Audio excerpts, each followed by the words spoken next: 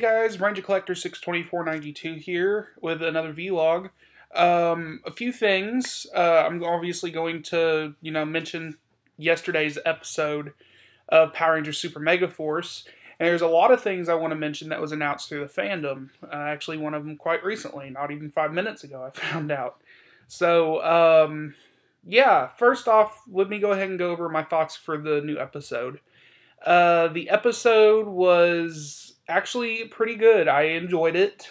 Jungle Fury was enjoyable the second time I watched it. At first, I wasn't really that big of a fan of Jungle Fury. So, when I recently finished watching it a second time, I actually quite enjoyed it. So, obviously being a newcomer and someone who enjoyed Jungle Fury not too far off from when this episode was aired, I was actually quite thrilled to see what Casey would be like after so many years since Jungle Fury. So I saw a lot of potential in the episode. Now, a lot of people have complained that his screen time was kind of a jip. I know a lot of people think, well, he could have been more developed into the story a little bit more, but how much more can you develop a character that's already been developed in its own season?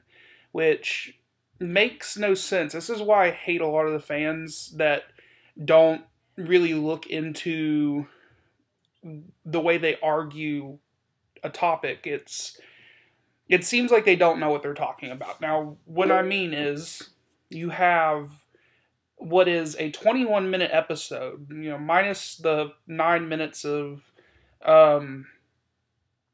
commercials and stuff. It's originally 21 minutes long. And you have already 5 characters developing into their own characters to make a story, while this guy is just a cameo. That's all it is, a cameo. And it's really a breath of fresh air seeing other actors from past seasons come in. I think last week, no, was it the week before, we saw, maybe I'm wrong. No, yeah, it was last week. We got to see Jaden come back. So, yeah, he was, that was an exciting episode too.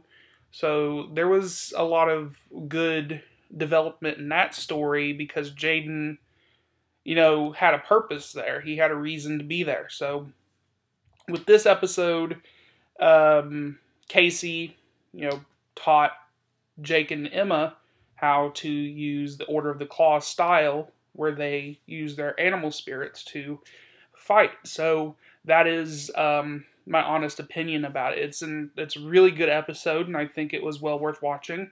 Now, I do want to mention, because we're on the topic of Super Mega Force, next week was supposed to be the episode, the Silver Lining, which is a 2-parter, and we just found out recently, actually yesterday, that it's not going to be next week, it's going to be the week after, so we are not going to be seeing a new episode this upcoming week, unfortunately.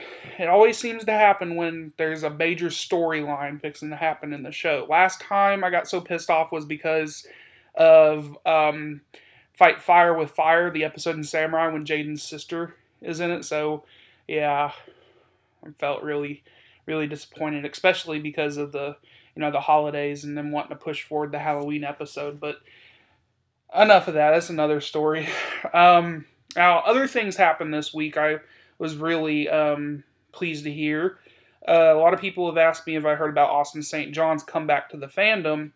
Yes, obviously I'm going to hear something like that. That's some big news. My opinion is I'm very excited about it. If I ever go to conventions publicly, more than the one I've already went to, which was just my first appearance was at Ranger Stop, I would love to go to other conventions. His first convention is in Florida. His first convention since 2010 at least. He's supposed to be, it was in 2007 that he did this convention, but, he's going to be at a convention. That's all that can be said. He's a really requested actor to appear at conventions. He's the iconic Red Ranger, the first Red Ranger, and he's really well liked in the fandom. So maybe our response to him wanting to come back made him. Amy Jo's coming back because fans demand it. But yeah, that's really good news, and I'm excited about that. One thing that I do really want to talk about, even though I am not that big into Sentai, something that I really found interesting about this, is it Kyoryuger versus, no, no, yeah, it's Kyoryuger versus Go Buster. Uh, they're gonna be putting, oh, it ain't Go Buster. What is it? Kyoryuger, Abaranger, and Zyuranger. Someone said it was Kyoryuger and Go Buster, but yeah, I heard that the guy that's used to play the Red Zyuranger back when Zyuranger aired is coming back, and the morpher they used was the Legacy morpher from America, the diecast one. So they repainted it, not resculpted, and applied stickers to match what in Japan. So it was really interesting to see that they used our morpher for their prop on the team up movie. So that's pretty cool. I can't wait to actually see that. I want to see what they would do with that. But another thing, just so we can end it right here, the thing that I found out quite recently is everybody's now finding out about it. Miss Karen Ashley, who played Aisha Campbell in Power Rangers, she just recently got married. So I want to say congratulations to Karen Ashley for getting married. So, but that is all I can say about this week in general, because there's nothing exciting going on this week for some reason. I feel like the week has just gone by so slow. It could be because I was expecting something in the mail and it just didn't come. That's probably why. I'm bored out of my mind. So, but the guy did have it returned to him, so he's resending it, and I should get it like Wednesday or Thursday. So he's yeah, I'm gonna be getting that. So anyway, I'm gonna go.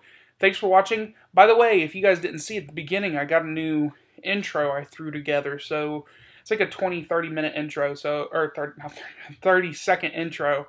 So it's pretty lengthy, but I'd like to incorporate all my past things, that like my accomplishments for this the series I'm doing on YouTube. So, but anyway, guys, yeah, I'll talk to you guys later. Don't forget to subscribe, and I will be back soon.